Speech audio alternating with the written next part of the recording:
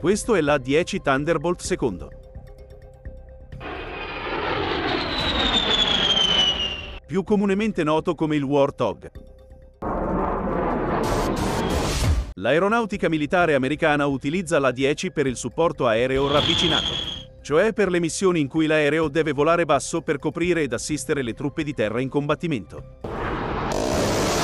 So our whole mission in life and our whole job in life is to take care of the men and women on the ground. It's the only thing we think about, it's the only thing we train to, it's the only thing we talk about, and it's exactly what this airplane is built to do. Ma questi piloti potrebbero essere tra gli ultimi ad essere addestrati a pilotarlo.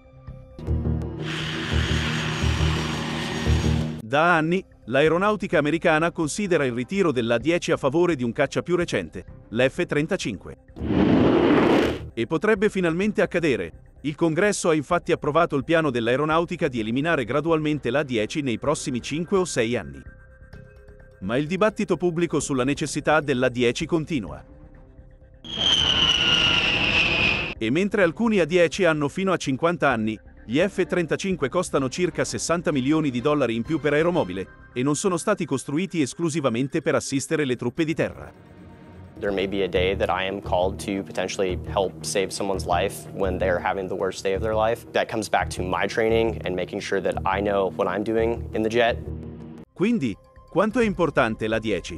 E l'aeronautica potrebbe davvero ritrovarsi presto senza uno dei suoi aerei da guerra più emblematici. So the only base that A-10 pilots train at is at Davis-Monthan Air Force Base. Prima di volare con l'A-10, i piloti fanno pratica con il T-38 Talon durante il loro addestramento iniziale al volo in Texas. They fly completely different based on their flight performance and characteristics. The T-38 is kind of like a sports car. It's quick, it's agile, it's fast. But the A-10 drives more like a Cadillac. Dopo aver completato l'addestramento, i nuovi piloti vengono trasferiti ai loro posti.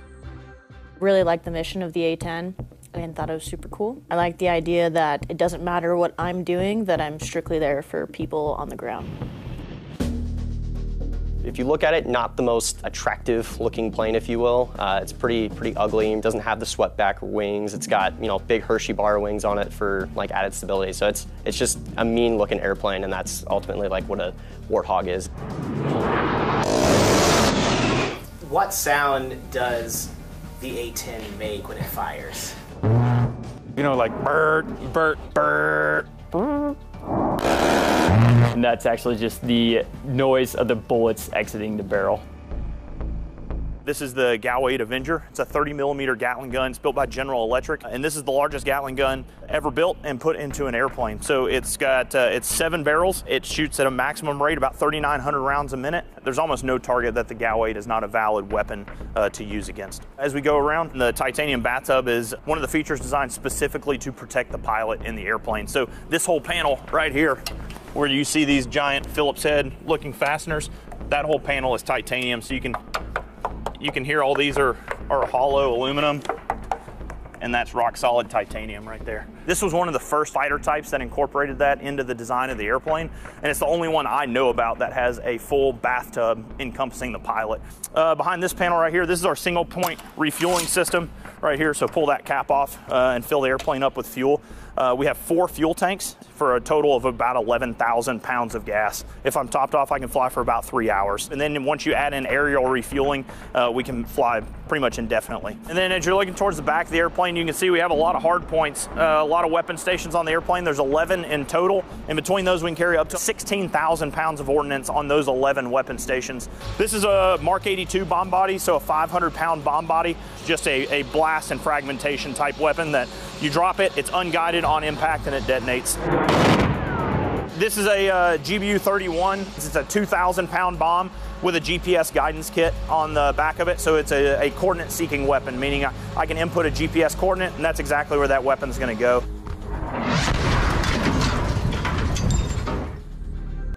Ma com'è l'A-10 a confronto dell'F-35 che andrà a sostituirlo?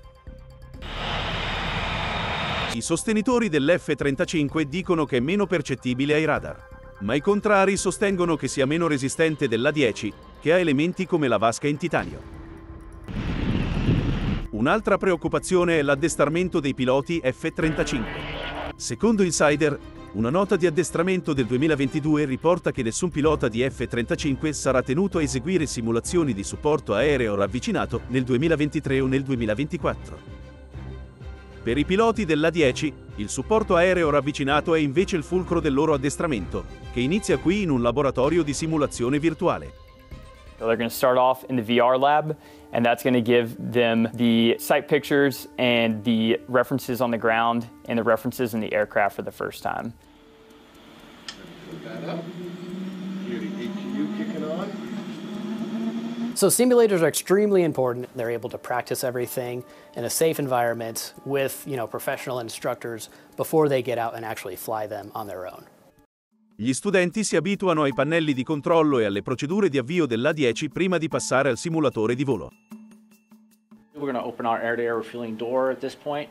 He was doing aerial refueling. It's a mission that the students actually perform in the aircraft pretty early in their training pipeline. Historically, without this lesson, it's usually taken about 10 to 15 minutes of talking to the students through getting the successful hookup in flight. Whereas now that we're able to have them practice with this lesson, they go out on that first flight having already done it before. We want to take a look at our airspeed as we're in formation with the tanker. Now the feedback we're getting from instructors is that they're just going right up to the boom and they're getting their hookup on their first try. For the VR sim, you're getting the muscle memory. So the first time we practice it in the jet, we know physically what we're doing with our hands, and we know where our eyes should be, where we should gauge, and then our eyepiece are helping us fine-tune those things. Dopo aver passato un mese nel simulatore e da studiare le operazioni di base dell'aereo, i piloti iniziano le missioni di addestramento al volo con l'A-10.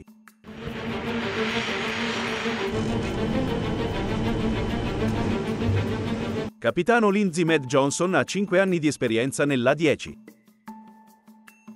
Oggi si sta esercitando per un nuovo ruolo, quello di pilota nel team di dimostrazione dell'A-10, dove potrà sfoggiare le capacità del Warthog. I am about 2 hours shy of 1,200 hours in the A-10 itself. They call it like a crawl, walk, run process. So I did it in the sim multiple times. Then we go out to the airspace for my first time with a floor, not actual floor, but a simulated floor of 5,000 feet AGL. And then I go here, 2,000 feet AGL, 1,000 feet AGL, and then 500 feet AGL until I got through my first certification. Dopo aver completato alcuni giri e picchiate, Johnson passa a simulare un mitragliamento a bassa quota che è un attacco alle forze nemiche di terra. Viene usato nelle operazioni di supporto aereo ravvicinato. So when we do close air support, we are egressing, as they say it, from in front of the target area. I'm going out about 2.5 miles away at about 500 feet, and then I'm turning back around this way. And as I'm about just outside of a mile, I'll pop to about 30 degrees nose high, which allows me to get high enough to be able to see there is what would be designated as the friendlies and what would be designated as the enemy on the ground. And then as I visually acquire that out over my canopy rail, I'm then rolling in using both ailerons. My throttles are already in max. I'm rolling in, and then I'm putting basically my nose position down on what we consider to be like a 20-degree wire. So rather than flying straight and level, I'm 20 degrees nose low towards the ground. I learned about the A-10 growing up. I knew I wanted to do something kind of to pay homage to my dad's time in service. I was young when September 11th happened. I was 9, and he deployed 2 months after September 11th happened. That kind of stuck with me, and I knew I wanted to do something that was going to give back to my country as well.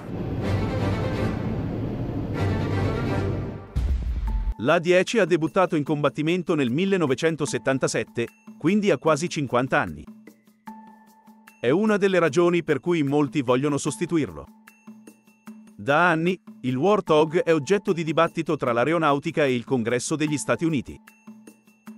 Alcuni leader dell'Aeronautica hanno suggerito il ritiro dell'A-10 per potersi concentrare sullo sviluppo di aerei più moderni, come l'F-35 da $80 milioni. Then why would you want to retire the least expensive, most accurate close air support system? I don't want to retire it, Senator. But the Air Force has to get bigger to do all this.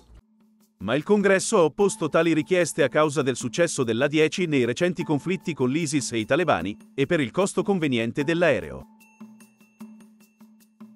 It's tried and true. It's very rudimentary with the systems that it has, but why fix something that's not broke? It's been in every conflict that the United States has been in since Bosnia, Grenada, pretty much every contingent that the United States has been a part of. The A-10 has been pretty much the leader of all that. L'anno scorso, il Congresso ha approvato la proposta dell'Aeronautica per ritirare 21 A-10, riducendo la flotta totale a 260. Con il progetto di ritirare tutti gli aerei rimanenti entro i prossimi 5 o 6 anni. People don't realize how much maintenance actually goes into keeping these aircraft airworthy. You know, it's not like a car, you know. When we wake up in the morning, we jump in the car, start it, and drive, right? These have starting issues, they have leaks, they're 40, 50 years old. They all have somewhere between 13,000 to 15,000 flight hours on them, and that exceeds the actual life expectancy of the airframe by, 5,000, 7,000 hours.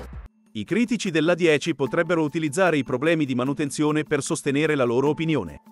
Ma il costo di manutenzione dell'F-35 è aumentato del 15% tra il 2018 e il 2021.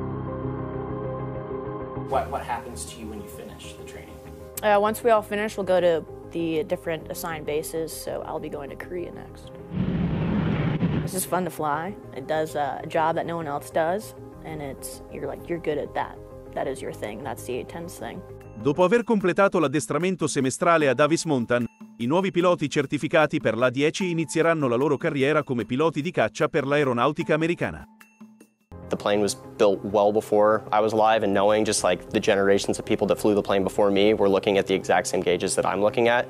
So it's a pretty unique experience. I knew as like a younger child that I wanted to fly the A-10. My grandpa was in the Army. He has seen the A-10 like when he was in the Army do things, and so that was even more just like a further drive to pursue the airplane. While everybody knows us for the gun and its capabilities, a thing that we take most pride in as an A-10 community is protecting the lives of the men and women that are on the ground.